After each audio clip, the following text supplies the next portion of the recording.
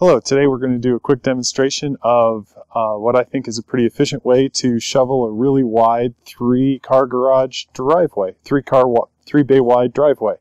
And we're first going to go down the center, sweep off one side, sweep off the other side in 2 passes, and then come back and do the sidewalk. So here we go.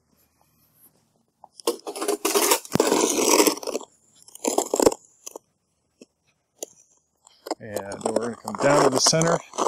Actually, we're going to do a quick run and do the sidewalks first.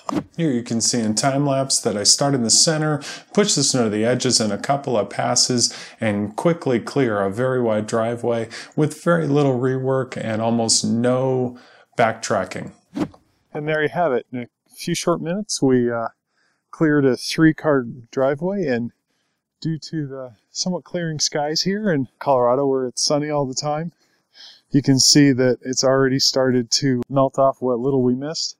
So that's a quick review of how I shovel a 3-car wide driveway, and really fast and efficiently. Ta-da!